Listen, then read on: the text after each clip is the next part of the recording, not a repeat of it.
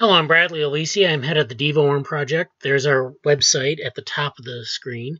And in the bubbles, which are supposed to be cells, you see the names of collaborators who have worked with us for the last 2 years or so. We have 3 interest groups, which are in the cells in the lower left-hand corner.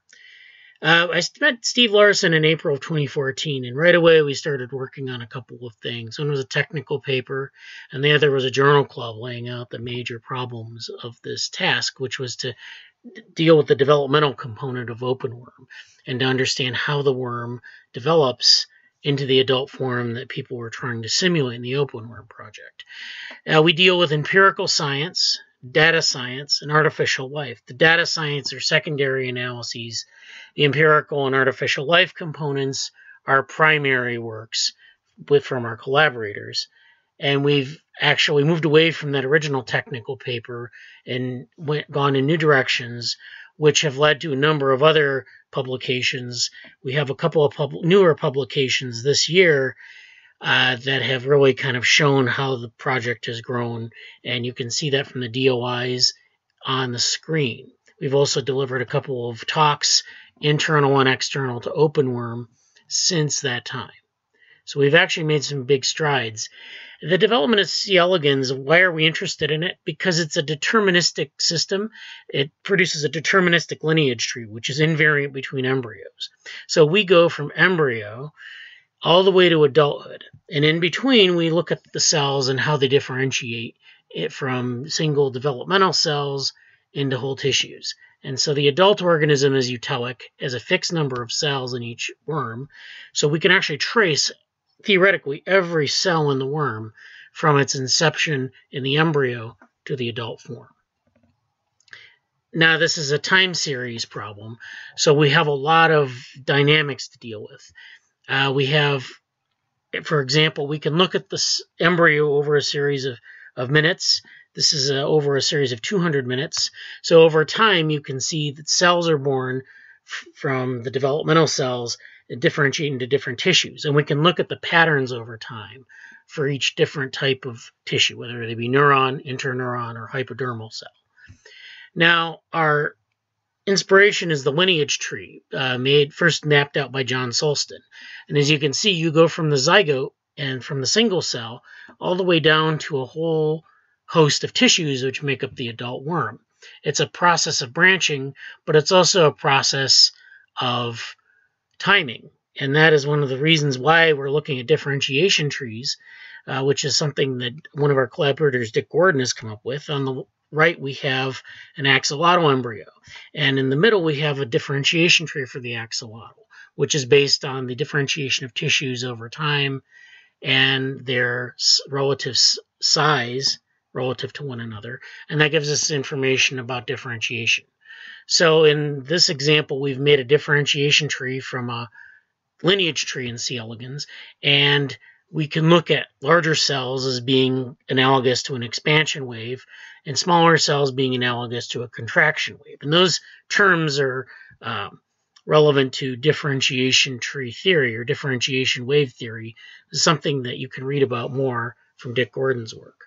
This is an abstraction of embryogenesis as a dynamic process, and on the right, we've built a differentiation tree from this process. So it's very easy to see how the process of differentiation, especially asymmetric differentiation, maps to a tree structure.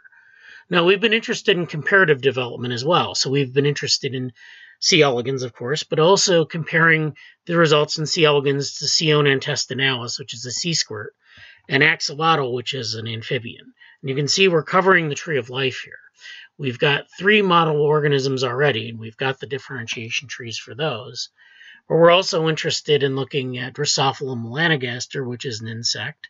We have data for the imaginal disc, and mouse, Mus musculus, where we have data not quite towards what we would call a differentiation tree, but we're interested in all modes of development all across the tree of life. So model organisms beyond worms, basically. Now we switch gears to something that Tom Porteges will give a talk on in one of the tutorials, which is morphozoic.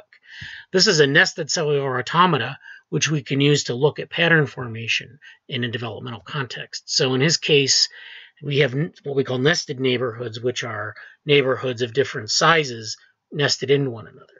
And what you can do with Morphozoic, you can download it from GitHub, and you can run something similar to Conway's Game of Life, where you look at the interactions between cells, and they produce patterns representing phenotypic forms.